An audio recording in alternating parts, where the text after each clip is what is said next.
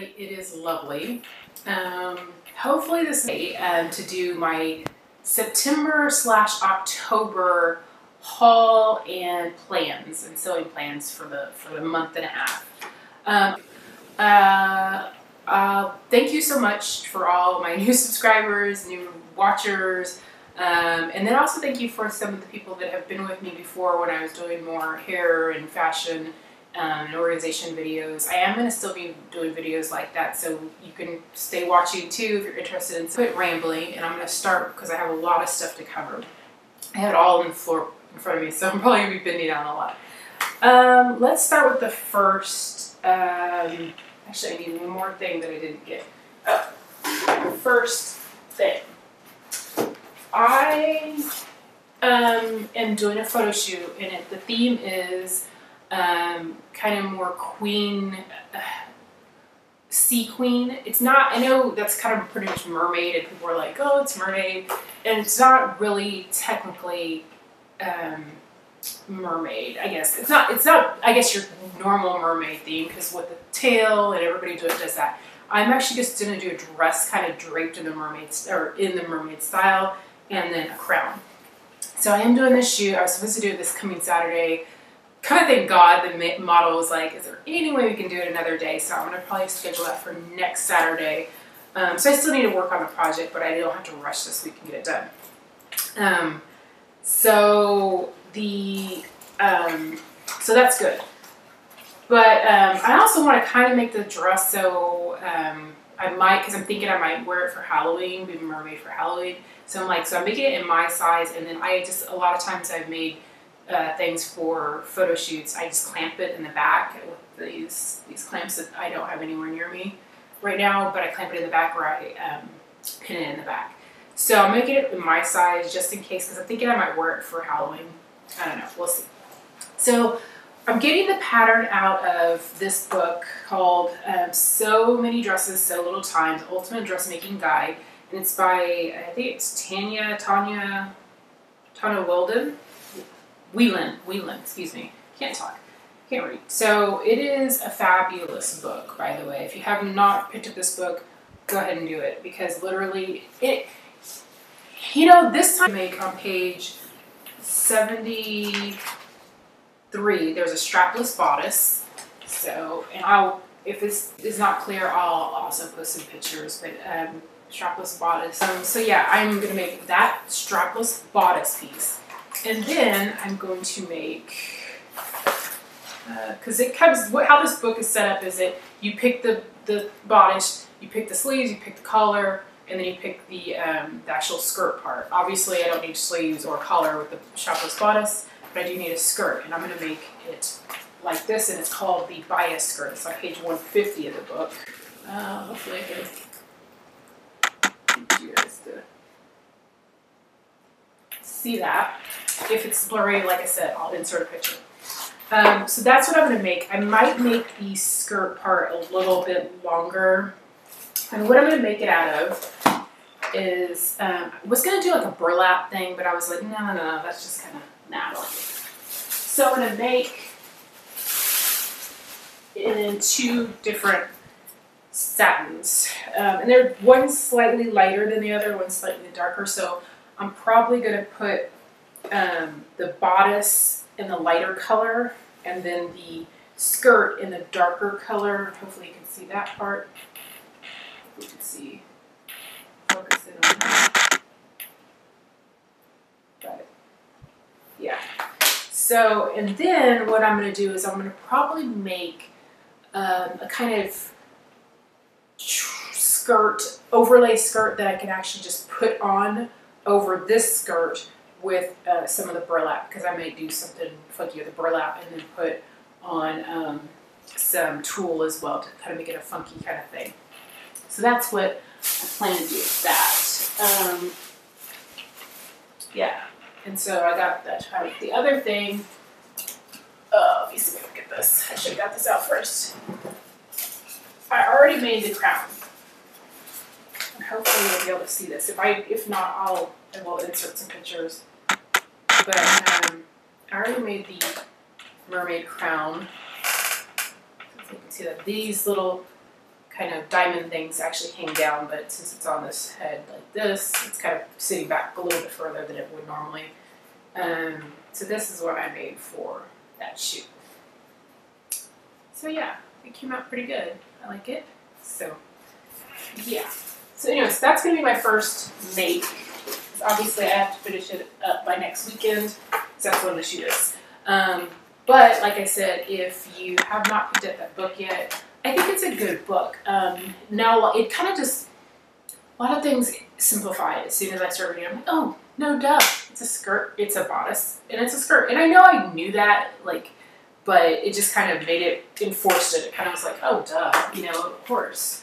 And I was putting the prices on these. Let me see. The lighter satin I had, the darker one I bought, but I didn't put a price on that one. But I did get it in the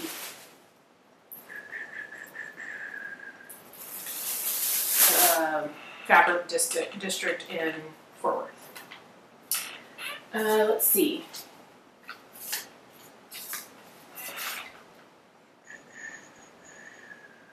Actually, I do have the price on that. That price was for that satin, the light satin, like I said, I had it already in my stash. The dark satin, I got it for $4 a yard, and I got 3 yards. So yes, it did have a price. Because I thought I had wrote down the prices, but you know. So the next thing is going to be this pattern from Project Runway, Simplicity Project Runway. It's pattern 1006. Yeah, 1006. It is this one. I've had this one for, I don't know, I guess a couple months now. Hopefully that zooms in on that. If not, like I said, I'll insert a picture. Love this dress, and I'm like, I love that dress. I love that dress. So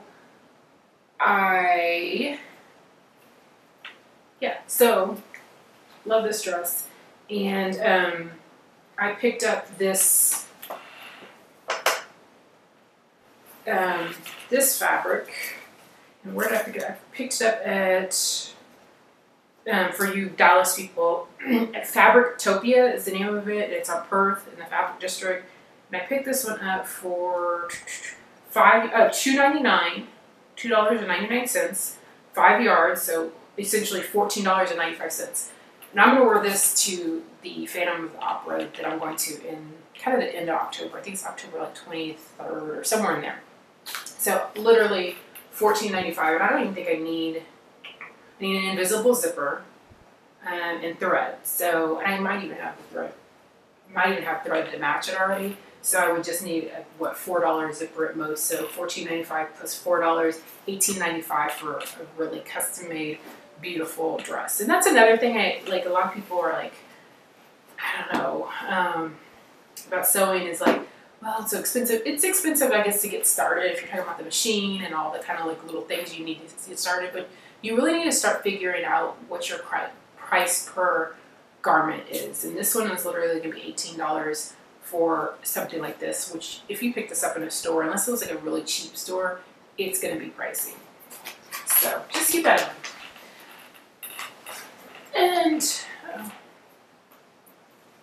And yeah, that. The next thing I'm going to make is, well, I don't know if it's the next thing, but we'll see. I'm going to make a wrap dress, and this wrap dress is going to be from Sew Over It, and I'm going to do something different that may not even work, but if it doesn't work, it doesn't matter, because the fabric I'm going to use was already in my stash, and I was really using it for a backdrop for photography. So, because sometimes I will do that, I'll just get fabric, throw it on as a backdrop or something like that, and that's it. So it's free. So if it doesn't work, and I already have a pattern, and I wanted to test it out, and I need, for that pattern, it does require a knit or a stretch. And I have this stretch velvet, or it's not even, I know it's not real velvet, it's like velour or whatever the fake one is. So, but it is gorgeous, and I was like, I was looking at, what can I make that dress out of? What can I make that dress out of? And I wasn't going to make it out of this basic kind of knit.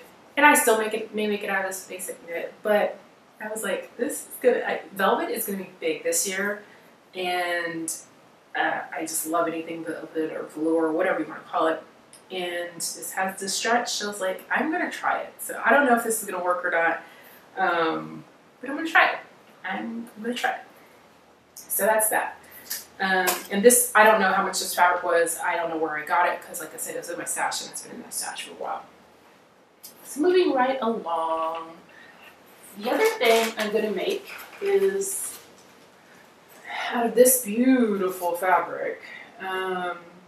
It is, it's got some orange and blue and some teal in here as well. I got this on a trip to Perth, or the Fabric District in Dallas, I guess a few weeks ago. And then I laid the Ultimate Trousers on it. Obviously, that's what I want to make on it. And I was like, not quite enough. I don't know what it is with Ultimate Trousers. I cannot seem to buy enough fabric. I don't know what it is. So I did end up going back for, just because I was going back, and I saw the fabric again. I was like, I'm going to get some more fabric.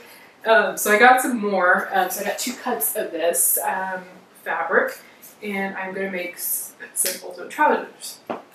But I also got, and this fabric was $10 a yard the second time I went. The first time I went, I feel like it was a little cheaper, because the guy's like, it's all like remnant, not remnant fabric, I mean, still on the bolt, but he gets seconds. So this was a designer's fabric that they stopped doing that line or the collection, so and then they sell it. So, which is most of the fabric that you find over there. So I feel like he gave me a better bargain last time, but who knows. So, but still, this time around, I don't remember what it was last time, but this time around it was. So I got 2 yards of the fabric for $20 for some Ultimate Trousers. I will have to get a zipper, so okay, we're adding another $3.99 or $2.99, whatever a zipper is, and a button, which I probably have a button around here, or it's like a couple dollars. So I'll have $25 and get a very nice pair of slacks. And he even said, he was like, the designer, he knew the designer of this, whatever she made out of this fabric, and it was like super expensive fabric and super expensive garment that she made out of it, or made it into. So I'm thinking about making Ultimate Trousers, but I'm also tempted, if I have enough fabric left over, I'm also tempted to make a peplum top, like just a simple bodice block with some nice darting, and then the peplum. And it wouldn't be a big peplum, just like a little peplum to accentuate. And I may do in the front, I may actually leave the peplum a little open and kind of have a V out on the peplum, and then just square off those corners. Don't know yet, but that's what I'm thinking, and I don't even have a pattern yet. So, but we are going to do the Ultimate Trousers, and then we'll worry about the peplum top later, and I may do that in another month because I have a lot to sew. All right, moving right along. This is a project I've been wanting to do for a while, and that is, I kind of am a sucker for a big robe in, or house coat, I guess a lot of people call it, but I call them, a robe. And so, but I want it like the old retro styles. I don't want, I have robes that are like kind of the cute, short, like things, but I wanted one that was like the retro, like I could cinch at the waist and still look kind of cute and kind of a little sexy too. So I got this pattern a while ago, and I'll probably do version B, which is the long sleeve. It has this kind of lacing detail, but I actually really don't want to do the lacing detail, so I may do the plain detail, but I'm not going to do the ruffle. So it may just be kind of a piece that's different because it'll have this, the gathers here, but it'll be kind of a solid piece there. And then it'll have the long sleeves, it'll have the cuffs, not too tight, but I will put the cuffs in. I love this sash belt. And the length is what I really want to get out of this. I'm 6 foot tall, because there's never been a day in my life that I've had a robe that fit me to the floor like this, or anything that fit me to the floor like this, unless I make it. And I'm gonna make it. It's kind of like, honestly, I could wear it like if somebody comes over to the house and I just want to lounge around, I could just cinch it on, and I don't look as sloppy as like some sweatpants, which I don't even wear sweatpants, like some shorts or something that I have to put on. I love it, Anyway, and it needed quite a bit of yardage. I think it was like 5 or 6 yards. I got this the last time I went to the Fabric District in Dallas. I unfortunately don't think I know. Look at my little book here. I don't know the price of it. I have a pattern, a book, sewing book as well. And if you guys want me to go through kind of what I have in here at some point, it's kind of just a project book that tells me like projects and different things.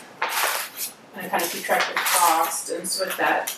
Because I'm a big believer in, I'm not looking at you when I'm saying this because I'm looking at this book, but I'm a believer in, yes, I want good stuff and I want custom stuff, but I also want it at a good price. So, okay, this fabric, I have 5 yards and it was $3.99 a yard. Literally, this is gorgeous, gorgeous, gorgeous fabric. So that's 5 yards of that. So hopefully I can eke out this whole pattern. I'm doing B.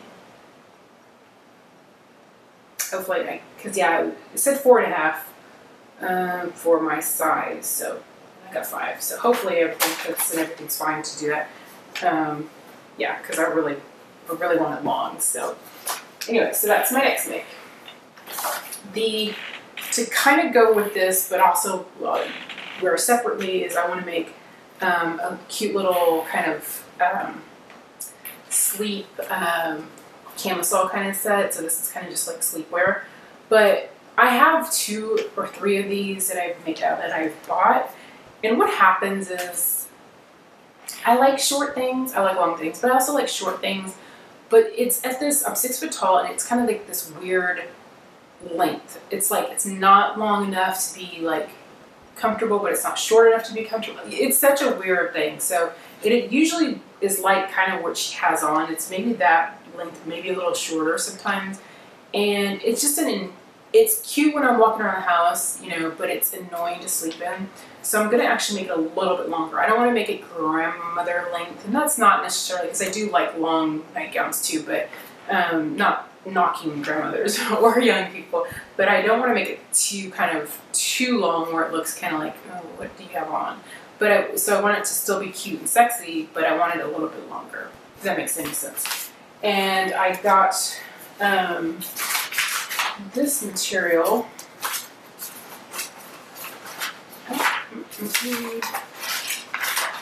I should have had all this together before I started this video, but sorry.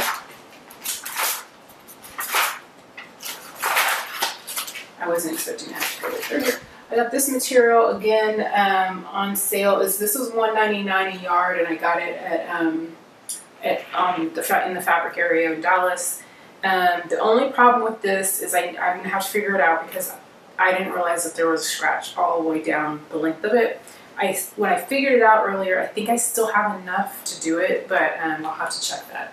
I may still even make it, even if it is a scratch down the middle of it, because 1, I still got to use the fabric somehow, and 2, it is just a sleep outfit. So I don't know. While it's not the best, I may just be very conscious of where I put it. Maybe I put it in the back or something like that. So we'll see. All right. So that's that. We're almost there, people. We're almost there. Yeah, we are there. So I got 2 last things. And this, I'm really wanting, for a few years now, I wanted a really good fitting chambray shirt. And when you're 6 foot tall, they don't make a lot of chambray shirts, and they make them very average size. And so they don't I could never ever found a chambray shirt that fit me in the wrist, and if it does fit me in the wrist, it's like too oversized. So I want it kind of roomy, but I don't want it like swallowing me. So I'm like, I've been on this search for a chambray shirt, and I found this one by New Look, and it's version C. It's what she's wearing. It's this version or this version, whichever one you want to look at. I don't know where that's going to focus at, but if it doesn't focus, I'll insert a picture. So it does have the tie belt, but I'm not necessarily I don't even think I'll put that tie belt on there, because I want to wear it as a shirt, and I may shorten it. I know it's crazy. May shorten it, because this, I think, is really, they're calling this a dress. Are they calling it a dress? They're not even calling it anything. it's really a tunic. They're wearing it, she's wearing it kind of as a dress here, but I want to wear it as a shirt. So I'll have to see still lengthwise. I may just keep it that length because it may be, even though it's a dress, it may be still a good size, good length. But I think it's very classic. I'm not going to put the pocket on it. I'm just going to leave it plain. I think it's very classic chambray shirt. So I'm going to make that. So I found this stretch chambray at a store in Dallas again. You see the theme here, the store in Dallas, in the fabric district. And I don't know why I was actually looking for stretch chambray because it doesn't require a stretch. But then when I started looking at them, and I was like, oh, I really liked this stretch or this chambray color. And there's kind of like a nice little, kind of almost like a sheen, not really, but kind of a sheen look. And so I liked it. It doesn't really need the stretch, but for the top, but I think it's very pretty. It's got a very nice kind of sheen. It's almost got like a little purple tinge to it, so it's really pretty. So I'm going to use that. I may, and I got enough to do this if I want to, so that actually takes like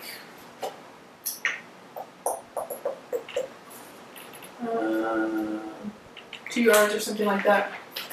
And I got, hold on, I wrote it on here. I've been trying to get myself to actually label the price and where I got the fabric, so I did actually label this one.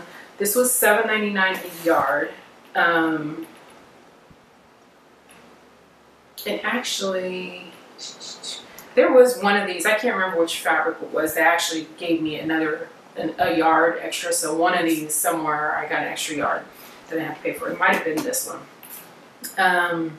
No, it wasn't this one, but I did get an extra yard out of one of these. So this is a stretch chambray. I got 3 yards, and it's $7.99. So no, I'm not gonna be able to do that. Yeah, I could. No, I won't be able to. But what I was thinking is, with the yardage left, I was gonna make some leggings, but I don't think I'm gonna be able to eke out enough yardage out of it. So, oh well, that's fine. I do want to make some leggings too, so if I can't get it out of this, I may have some fabric somewhere in here that I can make it out of, or I'll just go shopping. This is a kind of a, if I get to it, if I can throw it in between something, I'll get to some leggings, but it's not a have to. And yeah, I've made leggings out of this fabric before, and they turned out okay. Yeah, I need to pull them out and see where they are, because they're like a burgundy color, and the reason I didn't wear them that much was because they were kind of felt hard to match, except for, yeah, no, but I could have worn black, so I don't know why I didn't wear them. So I'm actually thinking about doing a video pulling all the kind of things that I've made in my sewing kind of career, if you will, pulling all that together and kind of doing a show and tell of all the makes I've ever made, because I've kept pretty much, I think, almost every piece that I've made. I've made swimsuits, I've made tops, I've made pants, I've made dresses, I've made a lot of stuff in my kind of time sewing. I'd have to go through my closet because there's some things that I still wear.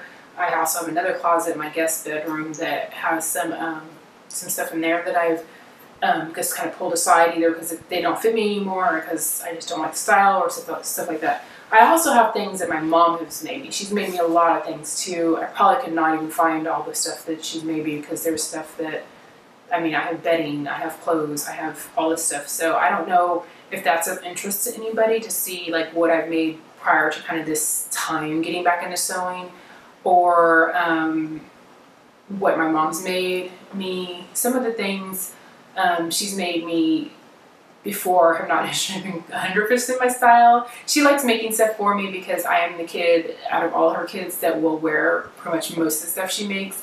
There are a few things that I was like, I don't know what you were thinking on that one, lady.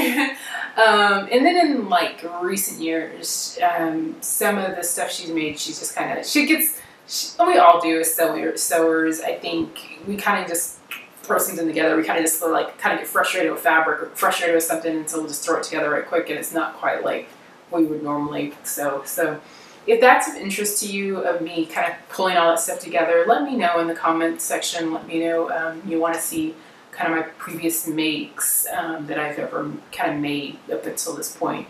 I have to probably go through it quickly. I have quite a few. Obviously things I've made for other people, which have been a few I can do, but things that I actually still have, I think I have a lot of them. I don't have all, but I have a lot of stuff that I've made. And I think I have everything my mom's ever made for me as an adult anyway. And this is not counting like the childhood clothes or whatever, which is a lot too. So just let me know if that's of interest to you.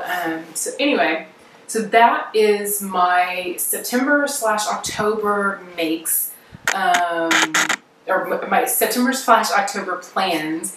So I don't know how I'll come back. I don't know if I'm going to come back like all at the end of the month and show you all of them at the same time or throughout the next few weeks.